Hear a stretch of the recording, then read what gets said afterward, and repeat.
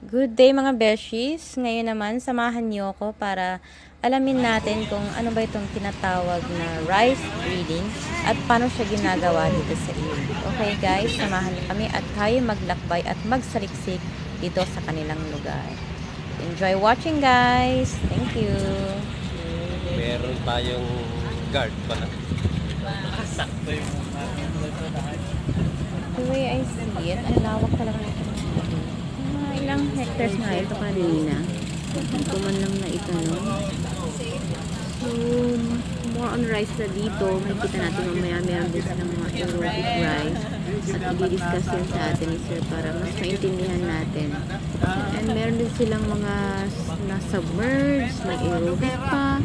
Tapos yung klase ng seeds. So, dito sa Irri, ang aming irrigation system ay meron kaming mga deep wells. So, deep wells o submersible pumps.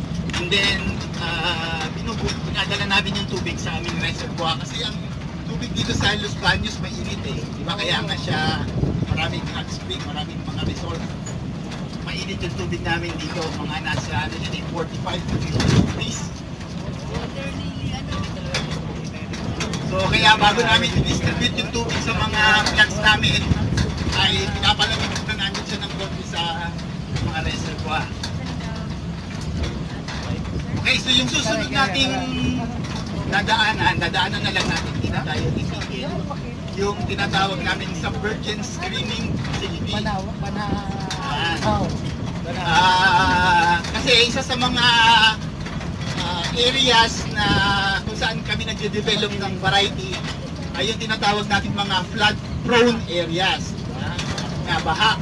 So, alam natin kasi pag ang palay pag binahayan, pag nalubog yan sa tubig ng siguro mahigit 2 linggo na apektuhan na yung kanyang performance. No? So kaya kailangan natin mag-breed ng mga variety na akma para sa mga flood prone areas. Okay, so a few years ago na-discover ng theory yung Sambuanchin, diba? Yung Sambuanchin, in-incorporate namin yan sa mga tinatawag na mga mega varieties. Sinabi mong mega varieties, yung mga variety ng palay na hindi lang po high yielding, ay yung tinatanim ng malawakan. Kaya siyang mega variety.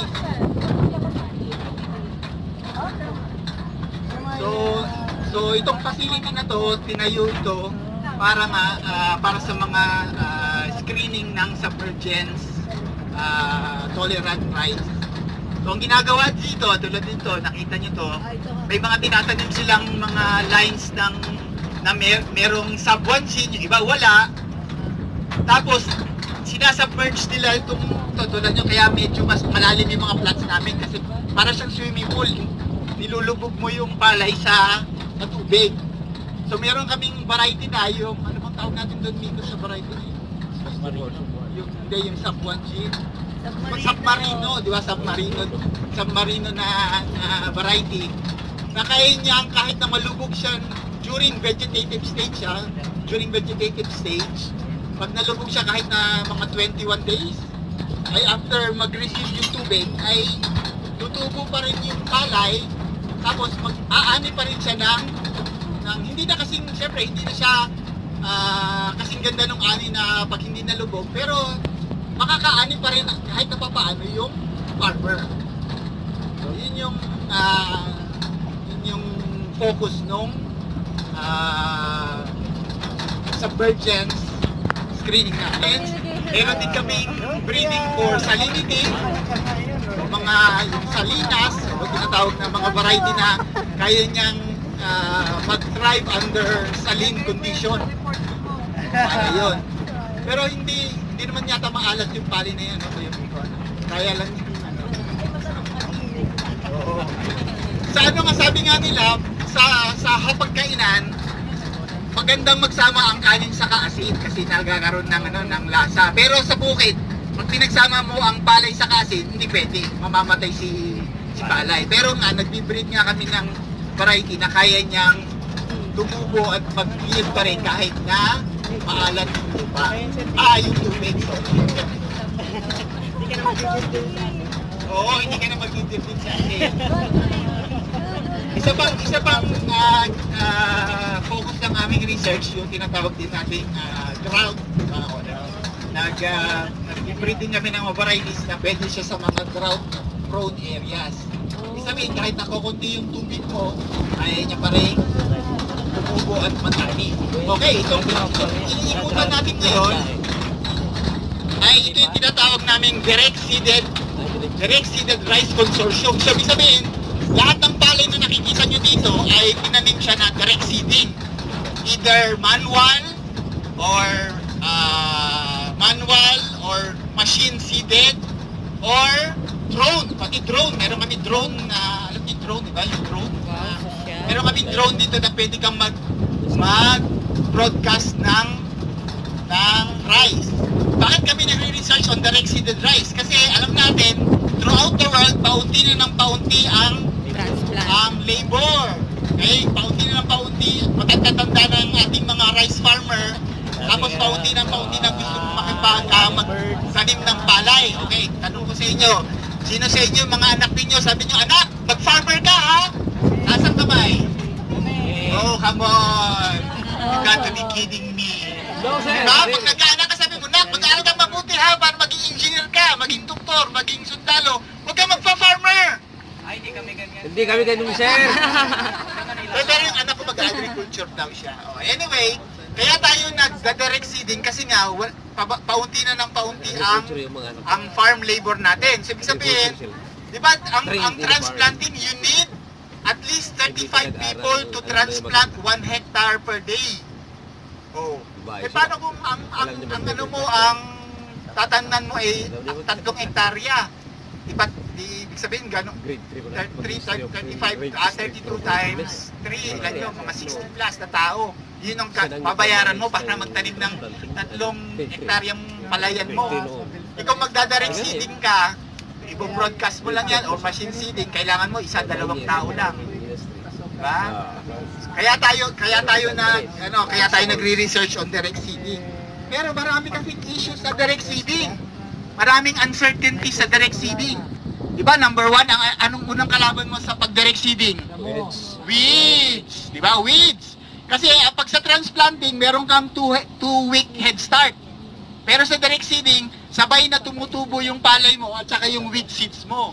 So yun ang kailangan mo. Nauna pa yung weeds. Nauna mo pa yung weeds. Okay? Diba? Nauna pa. So kailangan kami mag-research paano ba ang methodology ng planting para matalo ni palay yung weed seeds na kasabay niyang tumutubo. Mag-develop ng RR rice. Yun. Actually, totoo yun. Meron na yun. Nag-develop ng herbicide resistant rice. Para sa amin wala pa yata po. Pero may mga private company na yata nagre-research ng gano'n. Okay? So yun ang una mong issue. Weeds. Ano bang issue mo sa direct seeded rice? Yung seed rate. Ano bang gagamitin mong seed rate pag nag-broadcast ka? Di ba? Pag transplanted rice, usually mga 30 to 40 kilograms of seeds per hectare. Pero pag broadcast or direct seeding, dapat alam mo kung ang seed rate mo. Usually sa mga bansang China, India, mga nasa 200 kilograms sila. Kahit na dito sa atin, dinadamihan nila ng seed rate kasi nga maraming uncertainty kasi pag nag-broadcast ka, kalaban mo dyan ibon. Kalaban mo dyan kuhol, pag tumubo na, pati daga. Diba? Pag inabot ka pa ng bagyo at nalubog, hindi mag-germinate yung rice mo. So madaming uncertainty sa direct seeding. So kailangan naming mag-research ng ganon para magre-recommend kami sa farmers ng tamang technology, tamang practice. So yan, kasama rin sa ang problema mo naman pag nag-broadcast ka ng palay, broadcast, hindi tulad sa transplanted, may linya. Diba? Paano ka mag-weed, mag-hand weeding? Diba? Mahirap pumasok sa field yung at random yung palay mo. So kailangan mo kaya kami nagde-develop din ng mga machineries for direct seeding ng rice. Oo. Tapos syempre, hindi lahat ng variety mo ay maganda ang performance pagdating sa direct seeding kasi nga dapat niya meron magaling makipag-compete sa weeds. Dapat yung meron tinatawag na early vigor. Ibig sabihin, pag bagsak binhi sa lupa, dapat masigla na siya, parang gano'n. So, kailangan mo gano'n karakteristik ng mga variety mo. Kaya, meron din kami mga varietal trial dito, specific for direct seeding. Okay? Tapos, iba-ibang klaseng land preparation din yan. Ang direct seeding, pwede kang mag-direct seeded sa paddle soil. Sabihin yung para ka magtatanim din ng transplanted. Wet. So, pwede mong itanim doon. Pwede ka rin magtanim ng rice direct seeding sa dry cultivated soil.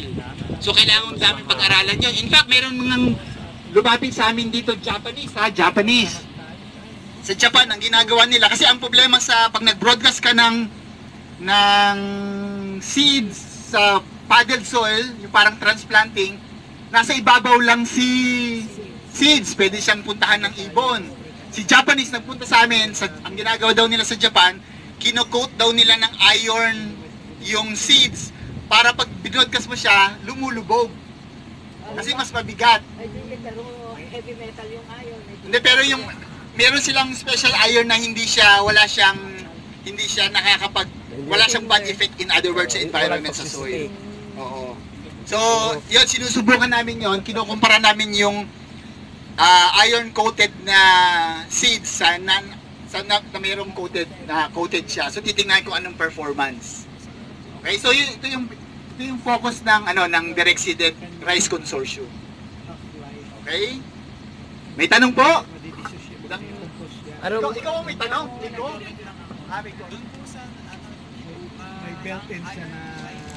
Thank you for watching, guys. If you like our videos, please leave a comment para alam natin kung ano yung nagustuhan nyo at kung ano pang ma-improve natin. And please subscribe. Thank you!